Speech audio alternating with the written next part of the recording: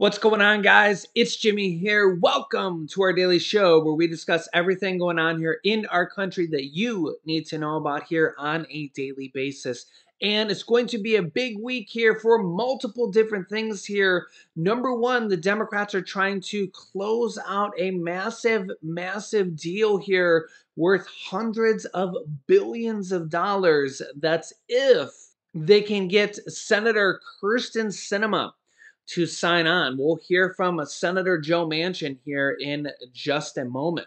Also, next we will talk about one state sending out stimulus checks here now today. Here is Senator Joe Manchin. Here he is, Senator Joe Manchin. Hi. Maybe you would be a better senator. What do you think? All right, buddy. Go run for Senate. Okay. All right, bye.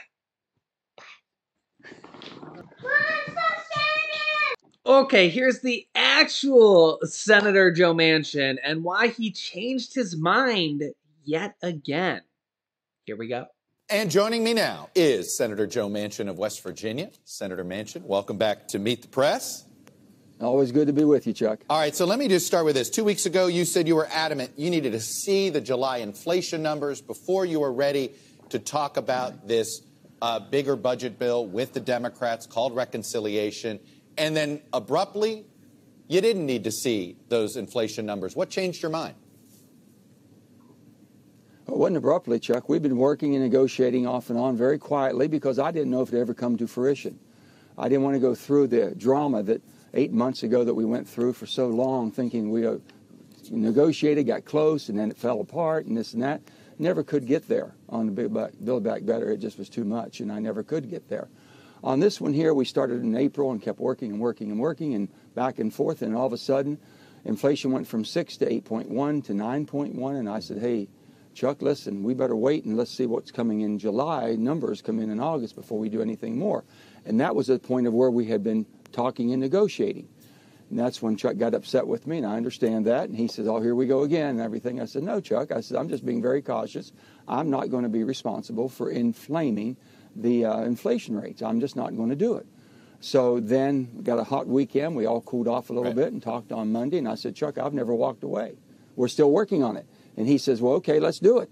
And I said, well, let's start talking. So to Chuck's credit, our staffs kept talking. We didn't know if we were going to get there or not. Yeah. But the bottom line was we reduced it and scrubbed it clear down to 739. Nothing inflammatory in that piece of legislation. The initial criticism of this bill from Republicans is, in some ways, to some people, a predictable response, which is simply this. You should not increase any taxes during a time of recession. Why is now the right time to hit certain businesses with a tax hike? First of all, Chuck, I agree with my Republican friends. We should not increase taxes, and we did not increase taxes, Chuck. That's what we scrubbed out from that Thursday when it shut down until we started talking again on Monday.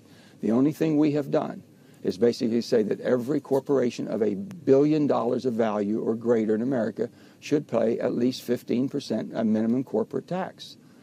Many people in West Virginia couldn't believe that corporations aren't paying anything, and some of the largest in the country. And with that being said, the rate was at 35% in 2017 when my Republican friends took it to 21. We thought it should stop at 25. It went to 21, a 14% savings. You would at least think that they would be paying at least 15%.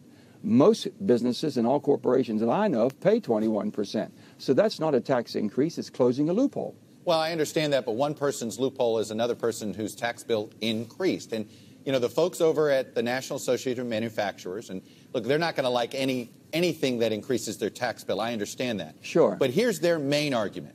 They say by doing this, you threaten to stifle the very innovation this bill is supposed to spur, because if you create that tax penalty and you don't get the credit for investment, then all of a sudden you don't see that. They'll make the decision not to invest. Do you buy that argument? I don't, because I'll tell you why. The last 2 years have been massive record profits. And with that being said, it's been the lowest investment of capital expenditure that we've ever had. So it's not the taxes that's driving this. What's driving people sitting on their money right now is a lack of confidence that we can't get our act together in Congress or government. And they don't have a confidence there. So what we have done is we have total permitting reform. That's the thing everyone has told me. When I've asked them, point blank, they said, if you can just take the leashes off, take the chains off of us, let us go and do it. So we're going to basically reform our permitting so we're able to get these projects completed that are needed now. I know that was the promise you got, and it's one of those where you were promised a bill later. You support reconciliation now. You're going to get permitting reform later. Why did you not insist on permitting reform first before you gave them your vote for reconciliation? We would have done permitting reform in this bill, but basically because of the bird bath and because of reconciliation being around finances, it did not fit. So with that, we have an agreement from Speaker Pelosi to Majority Leader Schumer to President Biden. We all have made an agreement on this. And you know what? If someone doesn't fulfill, if I don't fulfill my commitment, promise that I will vote and support this bill with all my heart, there's consequences, and there's consequences on both sides. So I have all the trust and faith that this will be accomplished. We'll get this done, and if not, we both are going to face some consequences. Speaker Pelosi and Chuck Schumer can keep their word, and the bill still and it's possible the bill still doesn't pass. So what are the consequences if you don't get your permitting reform because they don't have the votes? Well, as I've said before, there's other avenues and vehicles that we can use, and I've been committed, I've been promised, and I do believe and I trust. And if any of us don't keep our promises, then there are consequences to pay for this. And I don't think that's going to happen at all, Chuck. There's too much at stake here. This is the greatest investment we've ever had in energy security. Energy security and also investment in the innovation and technology that we need for the fuels of the future. This is an all-American bill, red, white, and blue all the way through. Now, the name of this bill, some would argue, is a bit misleading, the Inflation Reduction Act. Can you explain where in this bill inflation will be reduced for folks in the next 6 months? Well, first of all, we got the highest gas prices right now. Inflation is killing. It's hurting everyone in West Virginia right now, and it's hurting all working people across America. And if you want to get the gasoline prices down, you've got to produce your way out of it. And we've got to bring more manufacturing back to America. And let me tell you what the bill does. It gives us a strong fossil energy that's going to produce the cleanest forms of fossil energy in the world. That's carbon reduction when you're replacing the dirtiest oil right now that's going into the climate and atmosphere. That's something we can do. You producing in America, we become energy independent. You're going to reduce because of supply. Next of all, we pay $300 billion down on debt. $300 billion, the first time in 25 years, Chuck, that we've ever done this. Next of all, we're reducing $288 billion in drug prices because of what we're doing. This is a bill that basically does everything. And someone says it's not going to reduce inflation. My goodness, we've never done anything like it. We didn't raise taxes. We've paid down debt. We've done everything, and we've accelerated our permitting processing so we can get things on the market. I understand it doesn't add quicker. I understand it doesn't add to inflation, but here's what the folks at Penn Wharton said. It said the impact on inflation is statistically indistinguishable from zero. Isn't calling it the Inflation Reduction Act sort of politically cynical and a bit misleading?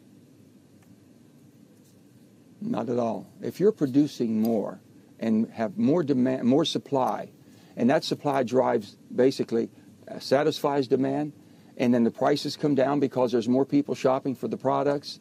That's capitalism. That's who we are. We haven't done that. If we're able to bring things to market quicker, they're not looking at the long game at all. But, you know, Chuck, you talk to different economists, they all have a different opinion. They told me the 17 Nobel laureates were saying that it was going to be transition. And you know what? It wasn't transitory. It was permanent. We have a serious problem in inflation, and we've got to defeat it.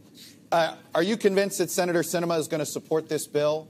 Or if she ends up changing some parts of the tax structure because she votes with Republicans, would that impact your support of this reconciliation package? Let me say that Kyrsten Sinema is a friend of mine, and we work very close together. She has a tremendous input in this piece of legislation. This is things that everyone has worked on over the last 8 months or more.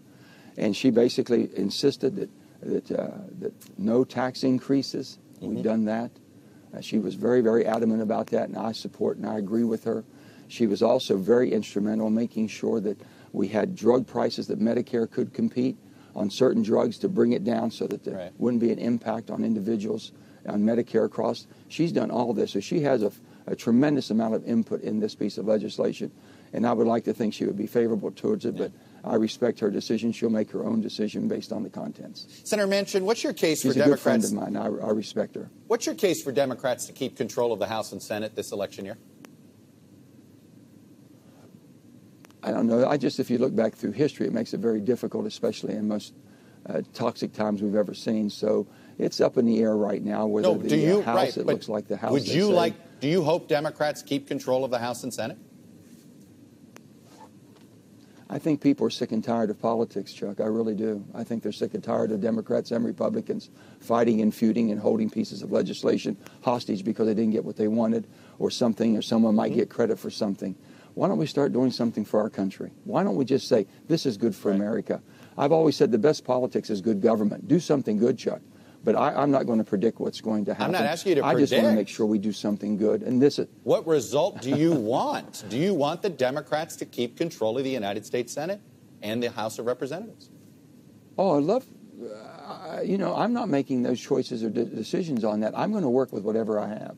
I've always said that. I think the Democrats have great candidates that are running. They're good people I've worked with. And I have a tremendous amount of respect and friendship with my Republican colleagues. So I can work on either side very easily. So you don't care the outcome? I don't have a problem. You don't care about the outcome this year of the election? Well, whatever the voters choose, I can't decide what's going to happen in Kansas or California or Texas. I really can't. I've always taken the approach, whoever you send me, that's your representative, and I respect them. And I respect the state for the people they send, and I give it my best to work with them to do the best for my country. I don't play the politics that way. I don't like it that way. That's not who I am. There was a new third party organized and announced just last week. A centrist third party, Christine Todd Whitman, Andrew Yang, David Jolly. Is that something that seemed appealing to you? Based on the answers you just gave me, I'm starting to wonder. Well, I'm starting to wonder when we're going to start worrying about our country more than we do about our political parties. That's what scares me. I think that we all have to come back to what our purpose of being in Washington for and who we're really working for. We're not working for any party. We're not working for any political idealism. We're working for basically right now a very challenging world that we're in.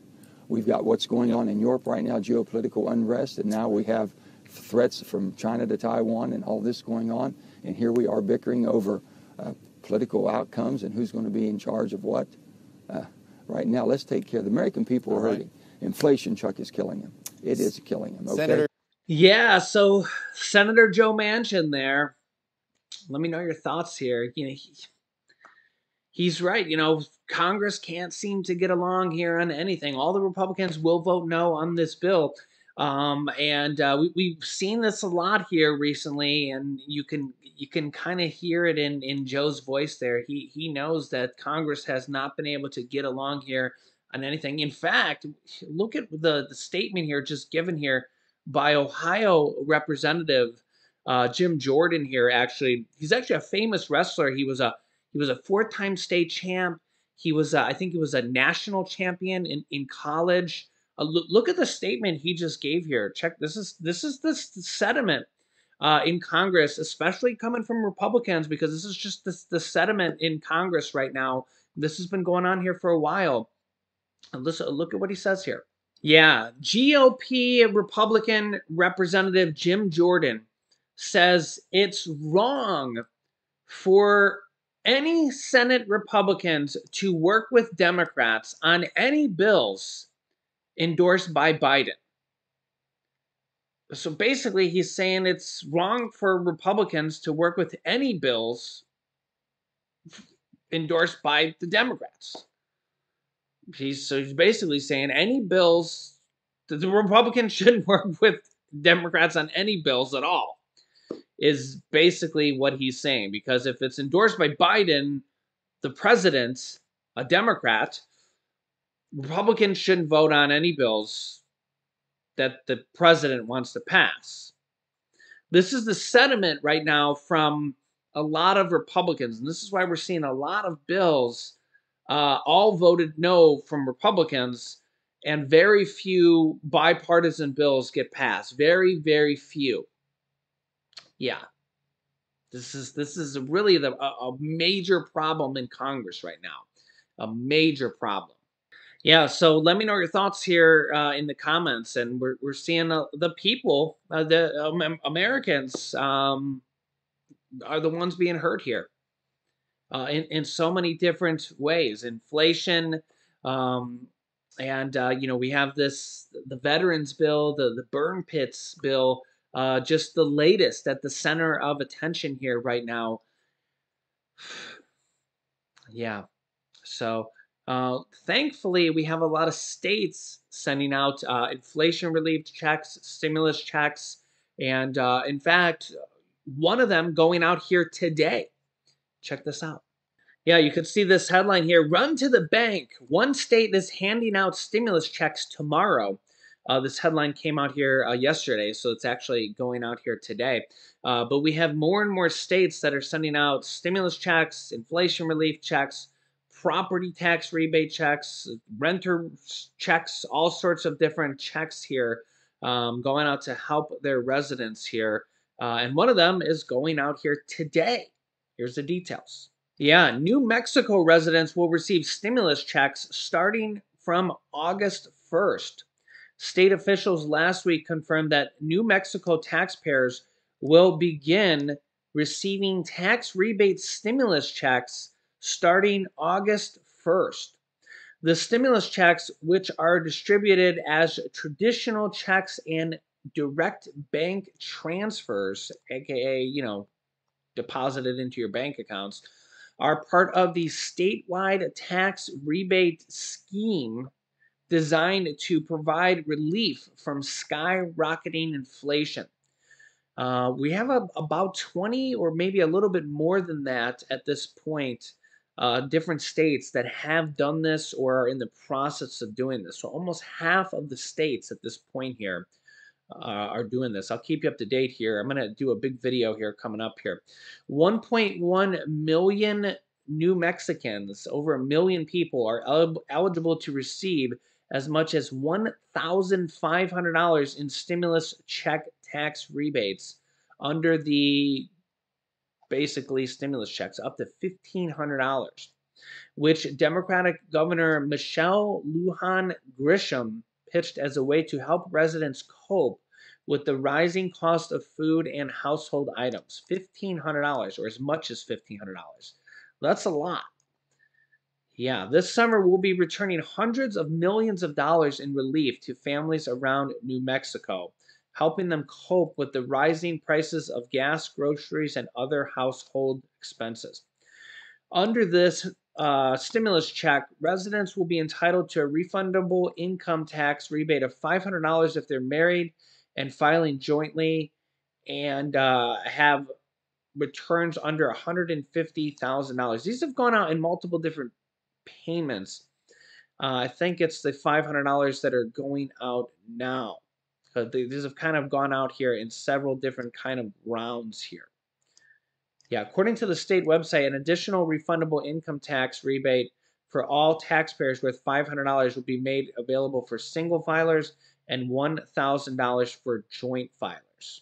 Relief payments for New Mexicans who do not file income tax returns of $1,000 for households of married couples or single individuals with one or more dependents, and $500 for households of single individuals without dependents are available as well. So if you're a non-filer, the state of New Mexico has it as well.